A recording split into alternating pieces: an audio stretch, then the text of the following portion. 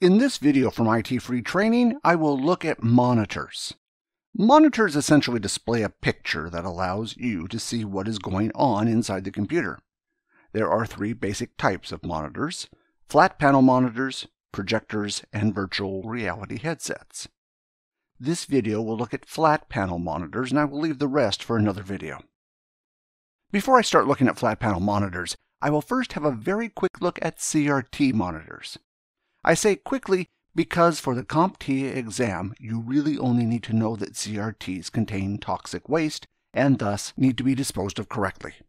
This means disposing of a CRT monitor in an e-waste facility, not just sending it to landfill. CRTs are big and bulky compared with flat screen monitors and thus less preferred. In 2008, flat panel displays exceeded CRT sales. The last CRT was manufactured in 2015. If you do come across one in the workplace, you will most likely be asked to dispose of it. Now to the main topic of the video. The liquid crystal display, or LCD, has become the most used and sold monitor on the market. There are a few different types, but before I start looking into that, I will first look into how they work. You don't need to know too much about how LCDs work for the CompTIA exam, but having a basic understanding of LCDs will help you understand what you can expect to achieve out of them and their limitations. An LCD screen essentially starts with a light source. There are a few different ways this can be done, but for the present, let's just consider this is at the back of the monitor creating light. The light goes off in every direction. When the light is distributed in different directions, it is also distributed in different waveforms. I will spare you a big physics lesson, but essentially what happens is a filter is placed in front of the light source. This filter blocks some of the waves, but not all. Essentially, what is going through the filter is light of all the same wavelength. The filter is placed so it is horizontal. To understand why, I will skip ahead a little bit. Toward the end of the process, there is a second filter. This filter is essentially the same as the first, however it is rotated 90 degrees. Since the filter is rotated, this means it will block any light allowed through by the first one. You may be wondering why you have to have two filters that block all the light that travels through. However, it will start making more sense soon. In the middle of the process, there is a layer of liquid crystal, and this is where its name comes from. When light passes through it, it will travel through but will not be altered. However, if electricity is applied to the liquid crystals, this will change the wavelength of the light traveling through it. Depending on what the wavelength is when it hits the second filter, it will either be allowed or blocked. This may seem like a complex process, but let us consider what we have managed to do so far. Essentially, we've got a light source.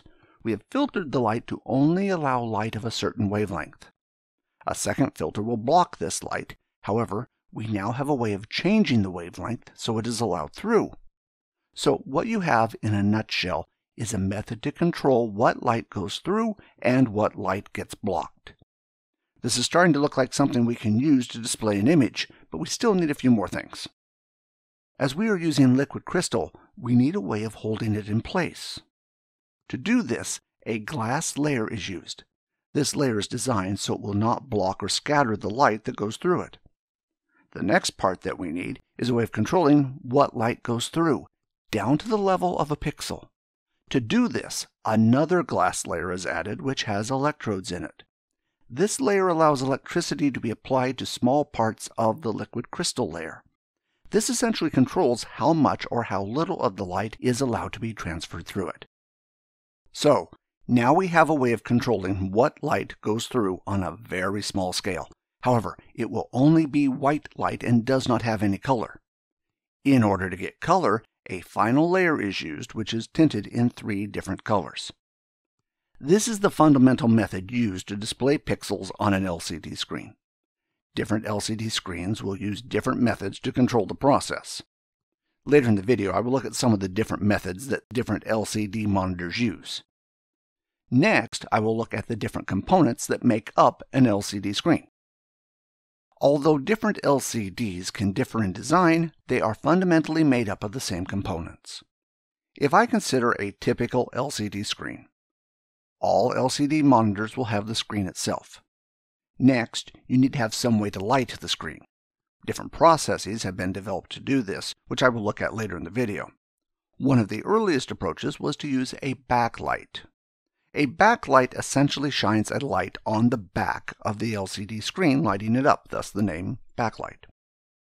Some LCD screens have a backlight at the top and the bottom. However, there were also cases in large early TV screens that there were a number of backlights all down the back of the screen. These backlights are often built in the screen itself, so you won't be able to access them easily. Usually you would need to dismount the metal casing around the screen itself to get to them. In the older LCD screens, these backlights were powered by an inverter. An inverter provides alternating power to the backlight, which essentially makes it flicker at a high rate. The inverter is powered by a transformer, which is connected directly to the power cable. In order to control what is displayed on the screen, there is an LCD logic board. This logic board will take the instructions from the computer and transfer them to the LCD panel via a connection, which generally will be a ribbon cable attached to the screen. Lastly, to get the instructions from the computer, the LCD logic board may be connected to an analog-digital converter in which the connections from the computer are plugged into. I said maybe because this may be part of the LCD logic board itself.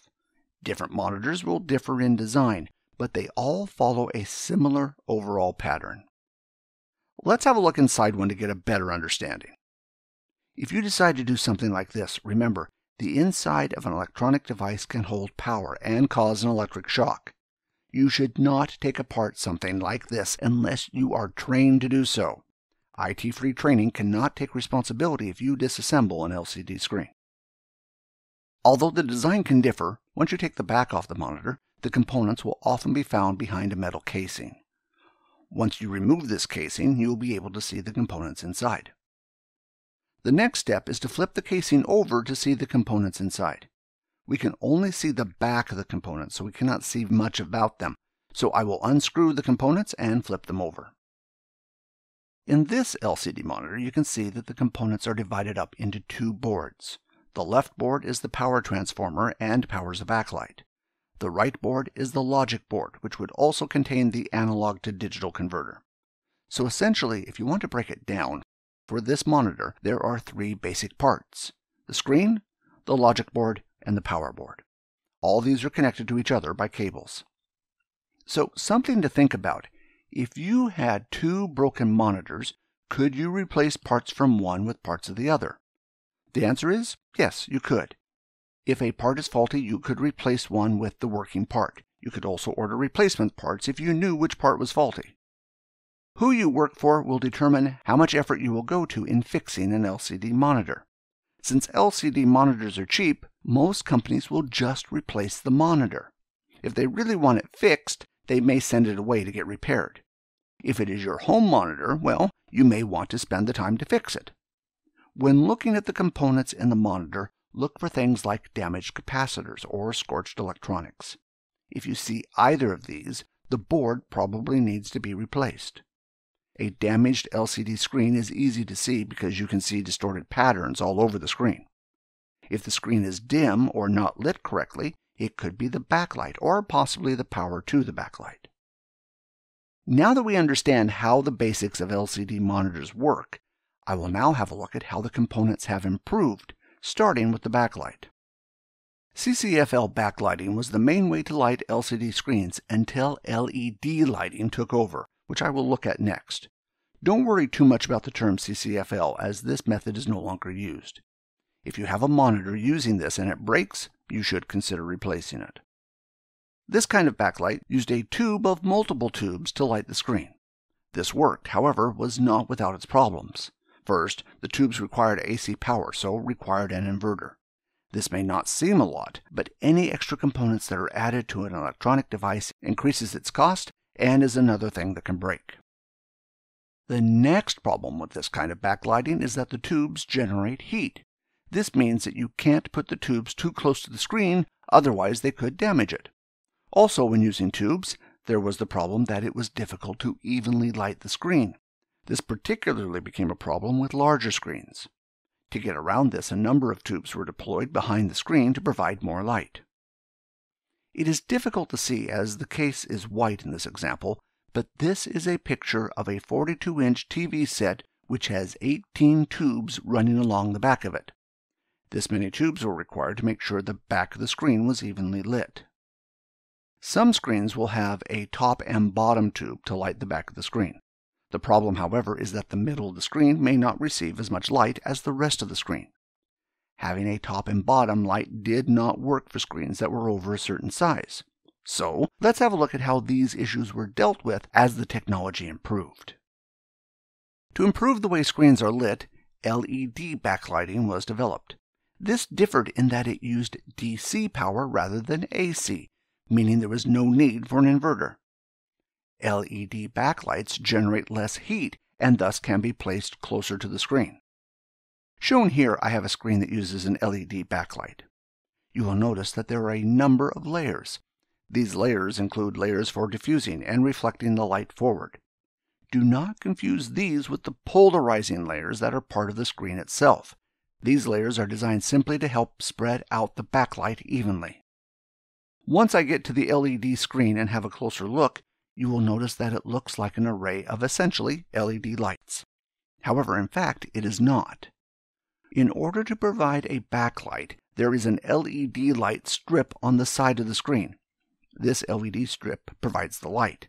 The other layers spread the light out evenly and reflect it forward. With improvements in monitor manufacturing, the manufacturers have become very good at this process. However, when you pull the monitor apart, it does initially look like an array of LED lights behind the screen. However, this is not the case. Now that we have had a look at how an LCD monitor is lit, let's now have a look at how we control what we see on the LCD. To control what is displayed on the screen, a special layer in the monitor called a thin film transistor layer is used, otherwise known as TFT. It is why you will sometimes hear LCD monitors referred to as TFT monitors. If you consider that there is a layer that controls what is displayed on the screen, to be able to supply voltages to different parts of the screen, you need some wires. The vertical wires are the scan lines. To create the picture, the monitor will run through these scan lines starting from the top going down to the bottom. The process is then repeated. This controls each line. To control each pixel, a data line is added horizontally. As the monitor activates the scan lines, the required data lines are activated, allowing control of each cell. To create a pixel, you require 3 colors, so each pixel requires 3 cells. There you have it. A TFT essentially provides control of each crystal cell. How much power the cell receives will determine how much light is allowed to pass through it. This allows the monitor to control what is shown. A simple design like this is called a passive matrix. Passive matrix was used in the first LCD displays for devices like laptops. The display did not update very quickly, so when you did something like move the mouse, you may see a ghosting effect where it appears the mouse is leaving a trail when it is moving. Passive matrix was used in LCDs until about 2010. They may still be used for less demanding displays like the control panel for an electronic device. However, LCD displays changed to another method in order to improve their performance. To improve performance, active matrix was developed. The difference is that active matrix uses a capacitor in each cell.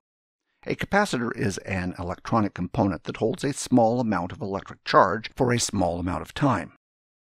One of the big problems with passive matrix is that it only powers the cell during refresh.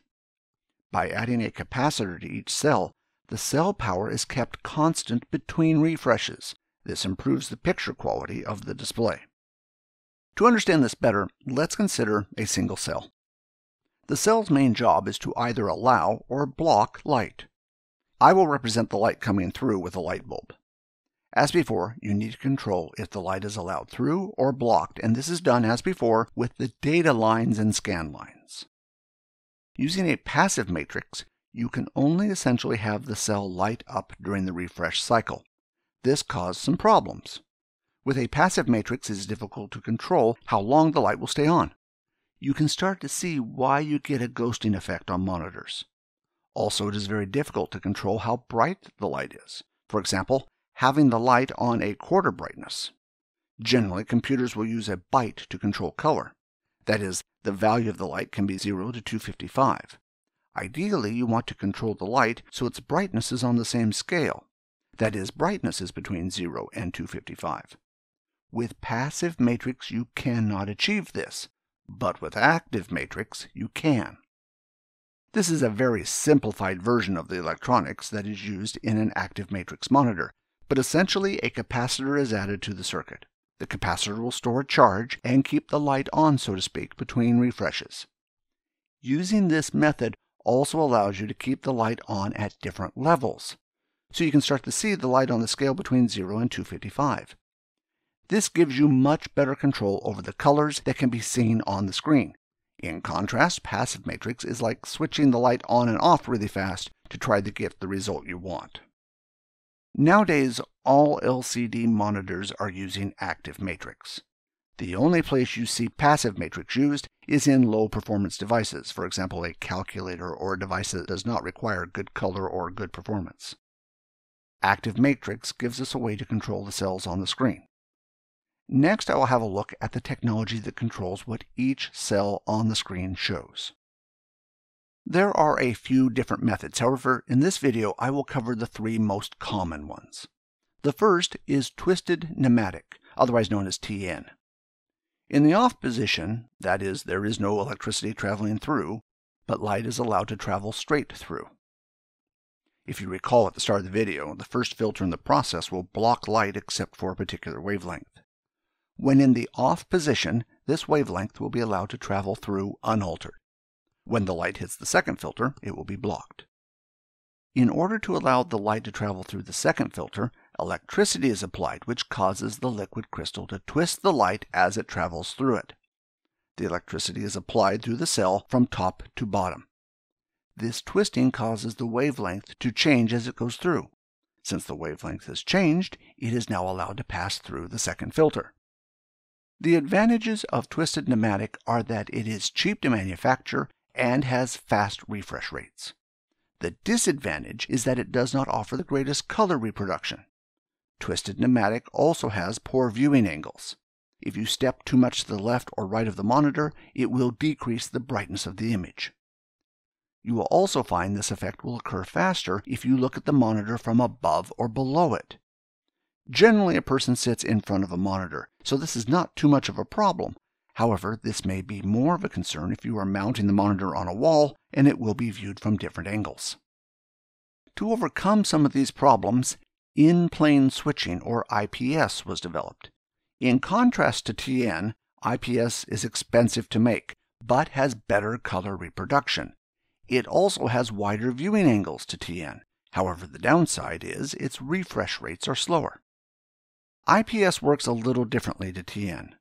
To understand how it works, let's consider two cells. One is off and one is on. While the cell is off, there is no electricity passing through it, but light is allowed to pass through it. This is the opposite to how TN works.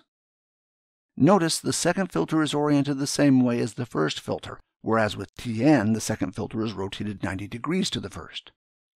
It should come as no surprise that in the on state, light is blocked from traveling through the cell. In the case of TN, the liquid crystal is twisted, while in the case of IPS, the liquid crystal is rotated 90 degrees. With TN, the electricity was applied to the cell from top to bottom. This is not the case with IPS. With IPS, the electricity is applied to the cell from one side only. Having electricity applied like this means that each cell requires two transistors rather than the one required with TN. This means more electronics for each cell. This is one of the reasons why IPS costs more, because there are more electronics that are required to make it work. It may not seem like a big deal to add additional components other than increasing the cost, but remember that there is a backlight behind the screen. This needs to shine through these electronics to get through. The more electronics you have, the brighter the backlight needs to be. To understand this better, consider that you have a light bulb and you mark it with a black spot. The more black spots you put on the light bulb, the less light is going to get through. In order to get the same amount of brightness, the light needs to be brighter. Therefore, the backlight on an IPS monitor needs to be about 15% brighter than a TN monitor to get the same level of brightness. Brighter also means more power usage, so IPS is less energy efficient. This video only covers the basics of IPS.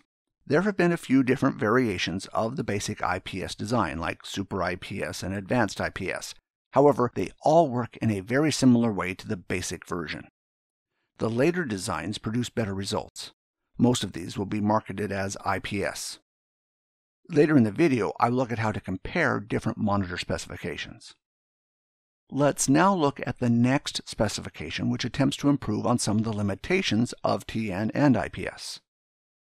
To overcome some of these problems, multi-domain vertical alignment, or MVA, was developed, which combined TN and IPS together to produce a better result. MVA may also be referred to as just vertical alignment, or VA. For the purposes of this video, I will refer to it as MVA. MVA offers better response time than IPS. MVA also has better color than TN and better viewing angles. So let's have a look why. The cells of MVA are designed differently to IPS and TN. That is, they are designed so that there are a number of protrusions in each cell. That is, there are a number of pyramid-like structures that stick out. If you consider a cell in the off state, the liquid crystals are all facing the same direction, that is, 90 degrees to the glass that is holding the liquid crystal in place. Now let's consider the cell in the on state. In the on state, electricity, just like with TN, travels from one side to the other. However, unlike TN, rather than a twisting pattern, the pyramid protrusions cause the liquid crystal to turn and face different angles. The result of this is, rather than the light leaving in one direction, the light leaves in multiple angles. This is what gives MVA a wider viewing angle. Of course, creating these little protrusions is difficult and thus costs more money to manufacture. This is why MVA monitors generally cost more. You generally see MVA used for the more expensive monitors. Remember, MVA is a trade-off between the other two types, so it is not necessarily better in all ways compared to the other two, but aims to improve on some of their weaker areas. This covers the main ways that monitors control what is being seen on the screen. Next, I will look at a new design which removes the need for the monitor to have a backlight. One of the newer designs in monitors is Organic Light Emitting Diode, or OLED. This design uses a light emitting diode, or LED, for each cell on the screen. Since an LED is used to generate the light, there is no need for the backlight. Thus, OLED screens are lighter in weight and of a thinner design than monitors that require a backlight. OLED also offers better picture quality, response time, and power use. Since there is no backlight, OLEDs are also better at showing a true black. Using other technology, this is not easy to achieve, since it involves trying to block the backlight, which can often involve some light getting through, thus making black a little lit up rather than being fully black. The downside to OLED is they have a limited lifespan compared with other designs. Since the design works with LEDs, the LEDs can also wear out over time. This means that the longer the LED is on, the weaker they get.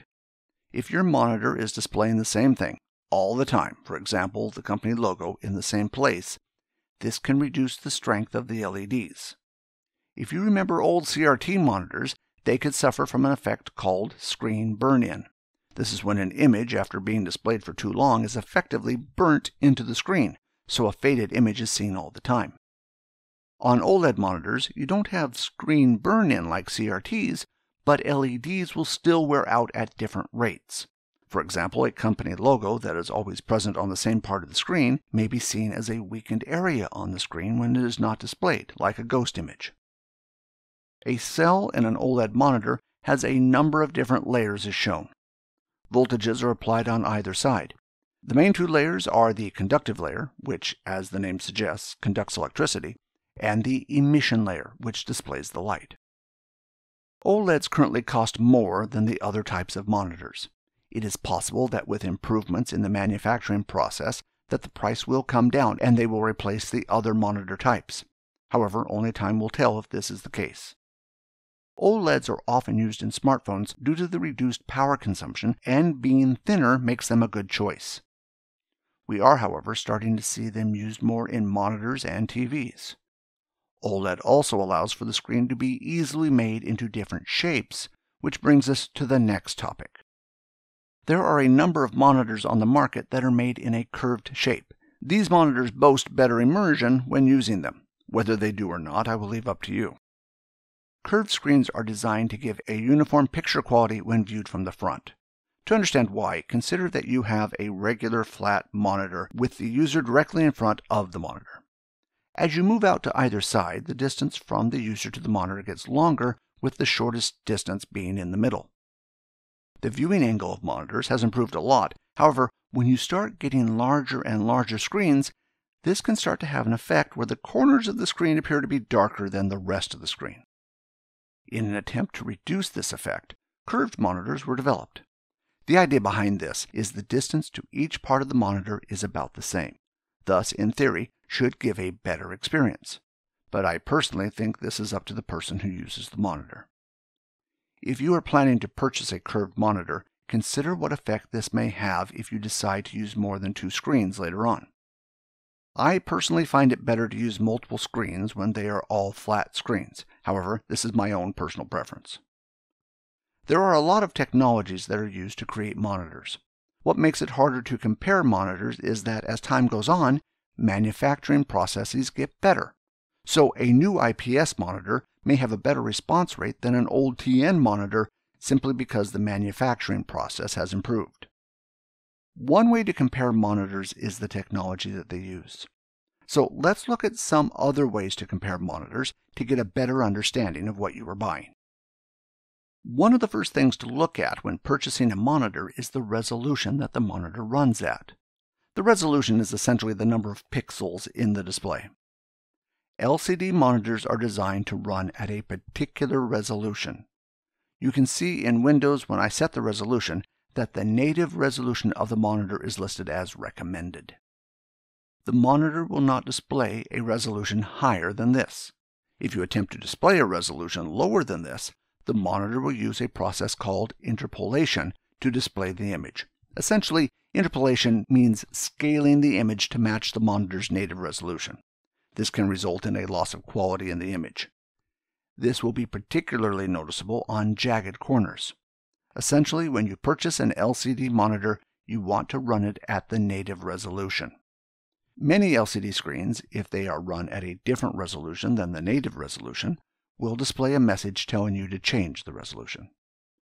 The next point to consider is the aspect ratio of the monitor. This is essentially the ratio between the width of the monitor and the height. Shown here are some common aspect ratios used for monitors. In the old days, many CRT monitors were 4:3. However, they tend to be 16:9 nowadays.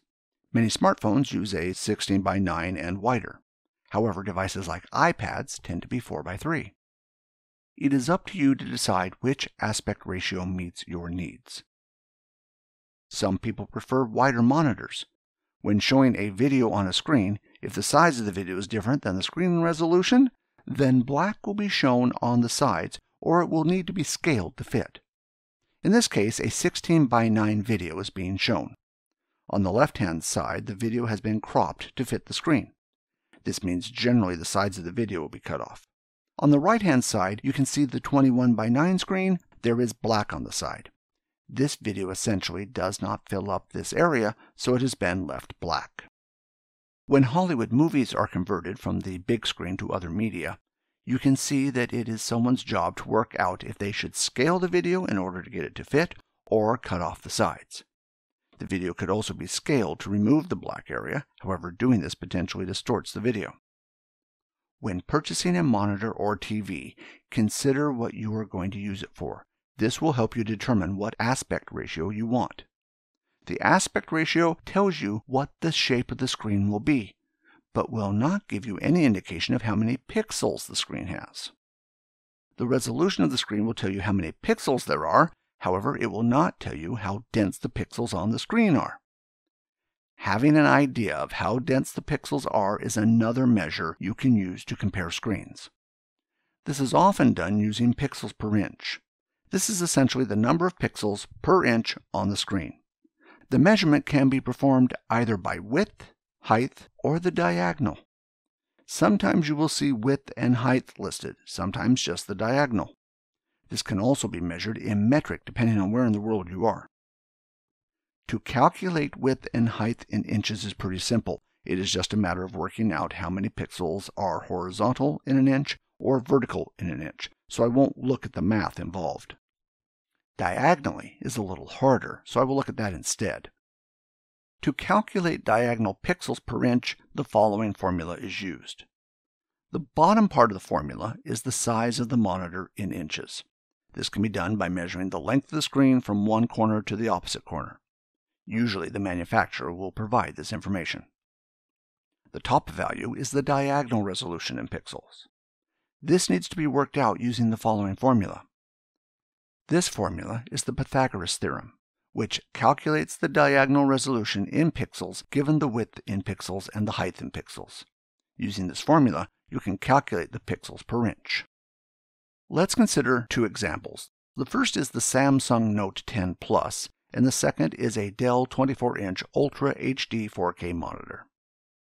The Note Plus has a lower resolution than the Dell monitor. However, notice that it has 498 pixels per inch, while the Dell monitor is 185. The Note Plus pixels are much more dense, but the Dell monitor supports a higher resolution. This is why when you have two monitors of different sizes but the same resolution, the larger monitor will look more grainy. This is also why modern smartphones look so good. Even though the resolution may not be as high as a desktop monitor, the number of pixels it has per inch is so high that they look visually stunning. With pixels per inch, higher values are better, but there is also a value you may come across when comparing pixels where lower is better. This measurement is dot pitch or pixel pitch. This is essentially the distance between each pixel. This is usually measured in millimeters. Remember also that pixels are made up of 3 different colors. There are many different ways this could be measured, from the red of one pixel to the red of the next pixel, or the center of one pixel to the center of another. As long as the same point in each pixel is chosen, it does not matter where it is measured from. In our previous example, you will notice that the pixel pitch of the Note 10 Plus is much smaller than the Dell monitor. This is what you would expect. Remember that smaller is better when it comes to pixel pitch. The next characteristic of monitors that I will look at is brightness. Brightness is essentially how bright the screen looks. Brightness is measured in nits. A nit equals 1 candela per square meter. A candela is equal to 1 candle. Note that high brightness is good for outdoors. Generally, computer monitors will be around 200 to 300 nits. However, they can range from 100 to 1000 nits. Some of the newer mobile devices are up about the 600 nit range and higher. Desktop monitors are generally not used outside, so they don't need to be that bright. Increasing the brightness can cause some issues that I will look at shortly. However, generally brighter is better, but this will use more power. You can see that having a brighter screen for a mobile device really helps when using it outside. Without the extra brightness, you will need to cover the screen or you won't be able to use it in brightly lit areas. The next characteristic I will look at is the viewing angle. The viewing angle is essentially the angle the LCD can be viewed at with acceptable visual performance.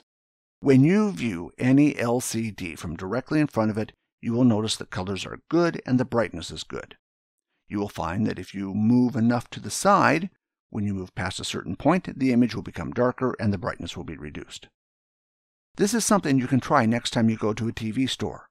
Look directly at the middle of the screen and see how far you can go to either side before the image starts reducing in quality. You should notice on most LCD screens this will happen more quickly if you go up and down rather than from side to side. Different LCD screens will differ in their viewing angle.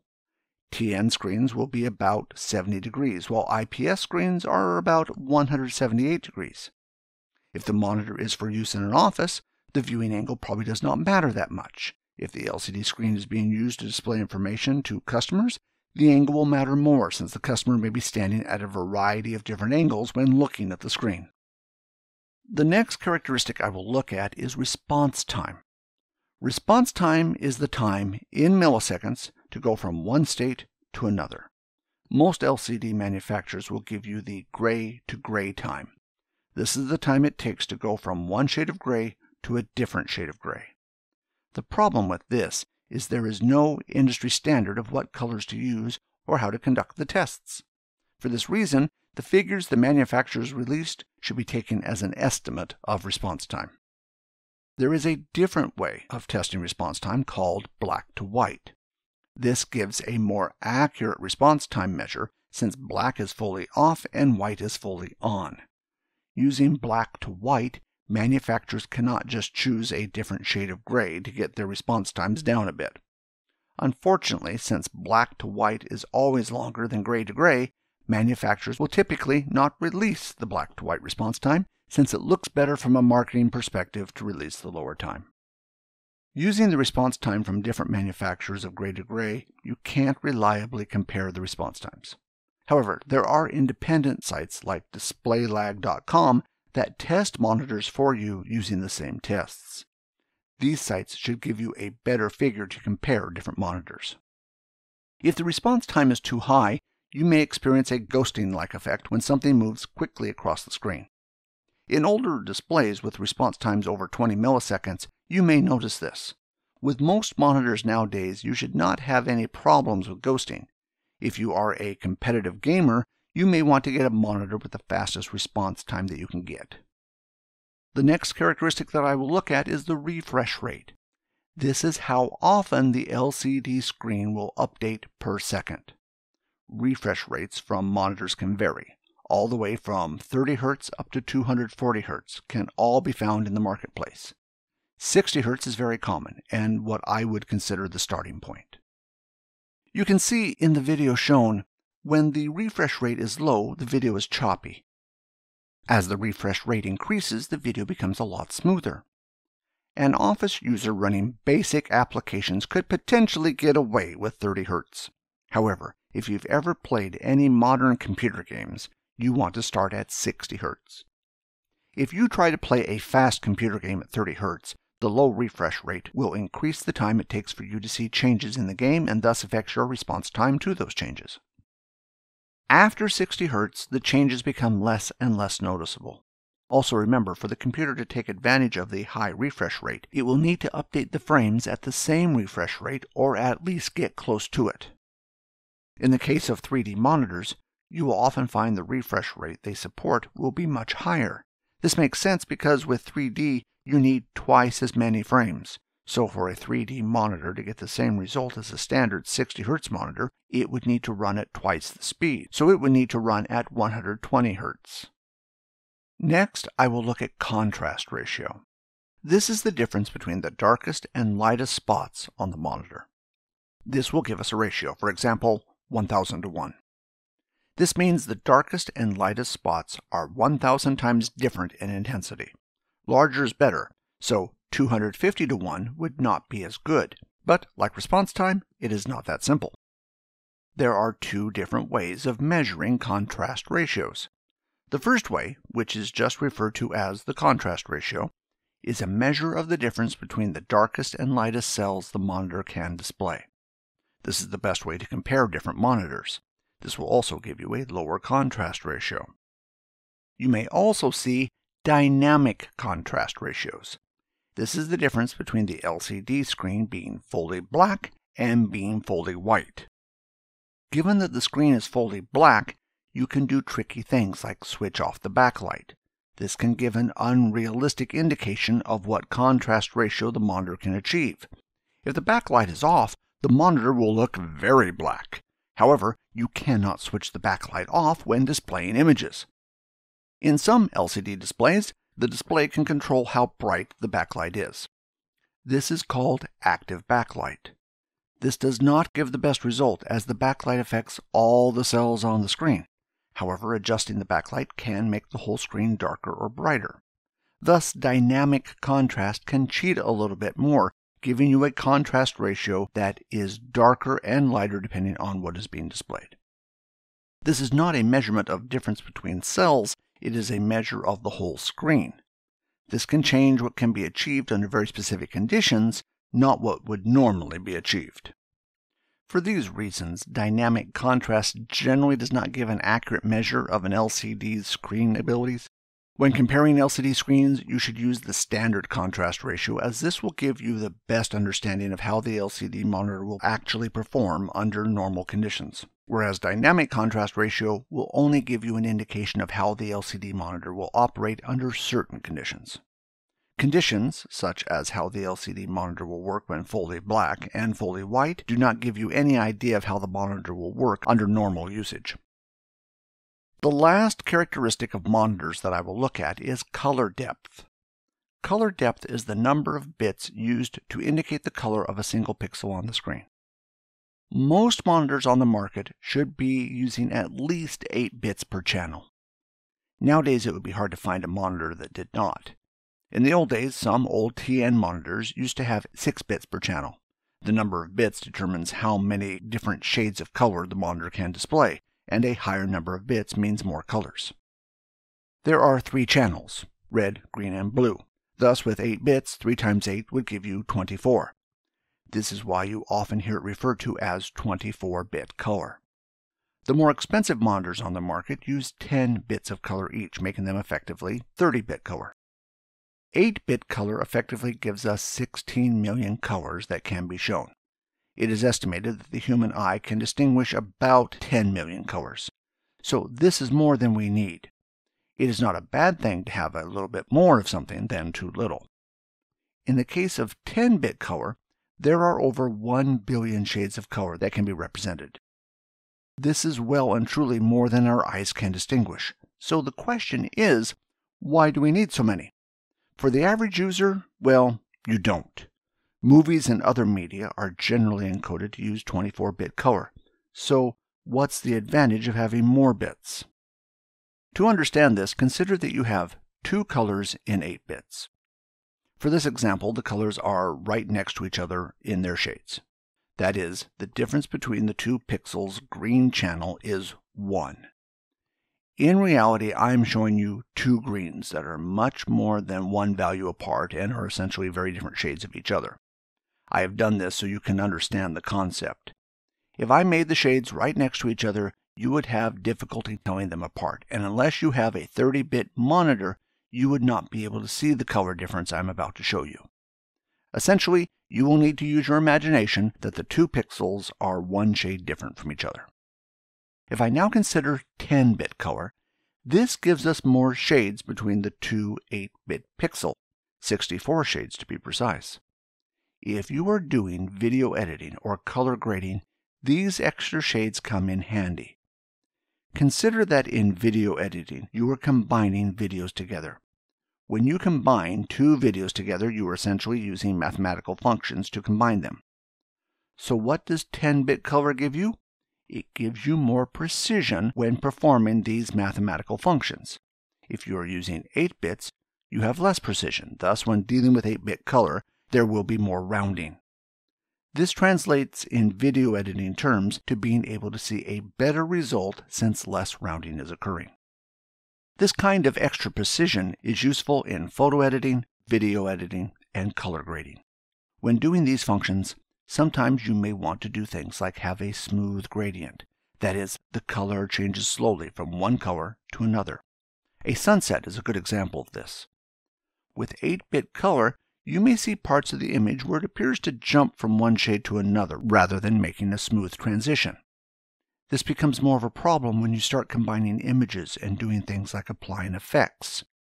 When this process is complete, normally it will be outputted so it uses 24 bits, that is 8 bits of each color. You can see why, in most cases, the average user only needs 24-bit color, because essentially the end result of graphic productions will generally be in 24 bits. It only becomes useful if you are editing images or videos before you produce an end result. Before I move on, I will have a quick look at some of the color depth terms you may come across to make sure there is no confusion. 24-bit color is essentially where 8 bits are used for each of the red, green, and blue channels. 30-bit color is when 10 bits are used per color. Since there are 3 channels, this makes a total of 30 bits. The last color depth I will look at is 32-bit color. When you see this, generally this is referring to 24 bits being used for red, green, and blue. The last 8 bits are used for transparency. For example, Windows uses a 32-bit color so that it can use transparency effects. Windows uses this mainly on title bars. When you look at a title bar on Windows, you will partially see what is behind it. Thus, this extra channel will generally be used for transparency. The monitor does not require the transparency channel, so you will only see it in some file storage formats or referred in some device drivers. Even if transparency is not being used, CPUs work better when data is divided into 32-bit chunks rather than 24-bit chunks. So you may see 24-bit color being stored in the computer as 32 bits to improve the speed the computer can process it. There has been a lot covered in this video, so what I will do is summarize all the information to give you a better understanding of what to look for when purchasing a monitor and what technology you can expect the monitor to have. Most LED monitors will have some sort of backlight. The backlight is either blocked or allowed through the screen. The first of these backlights were fluorescent lamps. These took up more room at the back of the screen, making it bigger in size. Large screens required multiple lights in order to create a bright enough backlight. As technology improved, the fluorescent lamps were replaced by LED lights, so you won't see fluorescent lamps unless you are working on an old monitor. For small screens, they may only be using edge lights. Edge lights are LED strips that are generally found at the top and maybe the bottom of the monitor. These are a cheap way to light a screen, but can only be used on small screens and thus generally found in laptops. For larger screens, an LED panel may be used. This essentially is a panel behind the screen that is made of only LEDs. This will either be multiple LED strips or a grid of small LEDs. Due to improvements in technology, even a large screen may still only use 1 or 2 LED strips as a backlight. So don't jump to the conclusion because it is a large screen that it will have an LED panel. The next layer is a polarizing layer. This filter is the same filter that is found in sunglasses.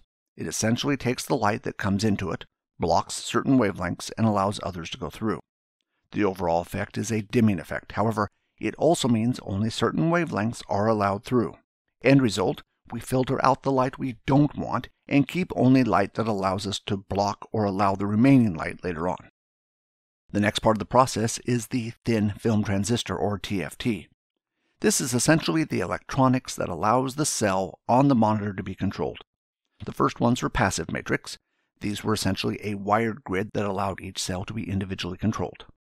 The problem with this approach is that it's like pressing an on-off switch. Since the monitor works using scan lines, once you press the switch, you have to wait until the next scan light cycles through to press the switch again. This did not give very good control over the screen. To give better control, active matrix is used. Active matrix adds a capacitor to the electronics. The capacitor allows the cell to have power between refreshes. This gives much better control over the screen. Old monitors use passive matrix. However, you should find that all new monitors now use active matrix. The next part of the LCD screen is the technology that is used in the screen itself. This is what is used to control the actual cells on the screen. The older technology is twisted pneumatic. This works by applying electricity from one side of the cell to the other. When this occurs, it causes the liquid crystal to twist. The twisting effect also changes the light's wavelength, which becomes important in the next step. As technology improved, in-plane switching was developed to address some of the limitations of TN. IPS applies electricity from the same side rather than from both sides of the cell. Unlike TN, the liquid crystal is not twisted, rather it is turned 90 degrees. To attempt to overcome some of the limitations of TN and IPS, multi-domain vertical alignment, or MVA, was created. This differs in that the liquid crystal is divided up into essentially pyramids, so each cell is divided into little domains, thus the name. Electricity is supplied from either side of the cell.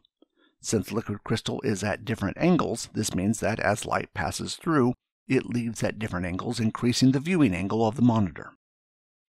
Since MVA is the newest of these technologies, it is unlikely that you would find a monitor of this type using passive matrix. The next layer of the monitor is a second filter. In the case of TN, this filter is turned 90 degrees. Turning the filter means that light will be blocked by default unless the cell changes the light as it passes through. In the case of IPS, the filter is the same direction as the first filter. This means the light will be allowed through unless the cell changes it. There are some variations of these designs that may have different names. However, they all work on the same basic principles except for organic light-emitting diode, or OLED. This design is where the cell is essentially an LED. The LED creates the light, and thus there is no need for a backlight or filters. Each LED is powered through the cell. You can see as the technology has improved, things like fluorescent lamps and passive matrix are no longer used. However, even though TN is the oldest monitor type, you can still purchase them. Why? Because every monitor has their advantages and disadvantages. In the case of TN monitors, the refresh rate is good, but the color not so good. They also have poor viewing angles compared with other monitors. Due to the fast refresh rate, you can see these monitors marketed as gaming monitors. So you may see a TN monitor as the cheapest and also as the most expensive monitors on the market. The more expensive TN monitors are designed for gamers.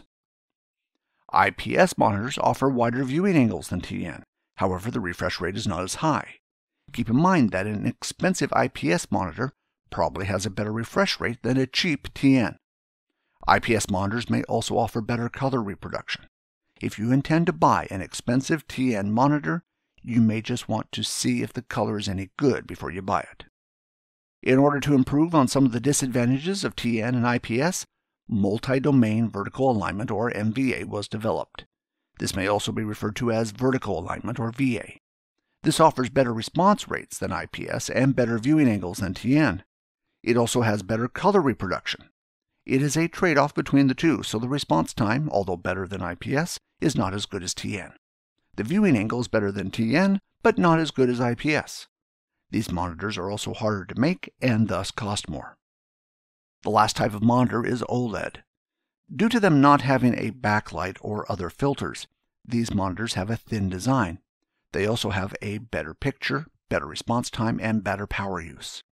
The only thing they don't do better is lifespan, due to the LED lights wearing out over time. There is a good chance that OLED will replace the other monitor designs as manufacturing gets better and cheaper. At present, they are mainly used in mobile devices. You can see there is a lot of technology that makes monitors work. Looking at the technology by itself may not always give you the best idea of how the monitor will perform, particularly if you are comparing monitors that are using the same technology.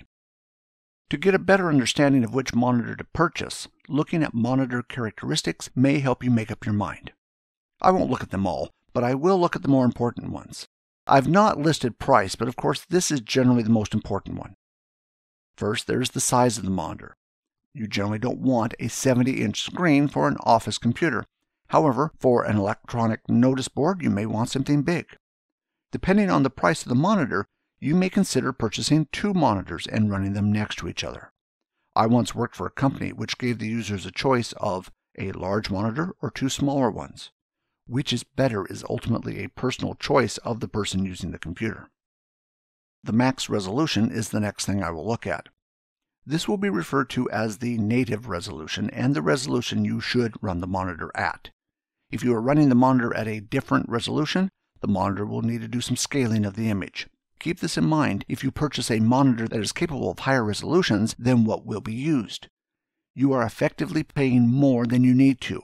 However, you are also purchasing some future-proofing if your needs change. When purchasing, I would also consider the response rate. This is how quickly the monitor essentially can update each cell on the screen after changes occur.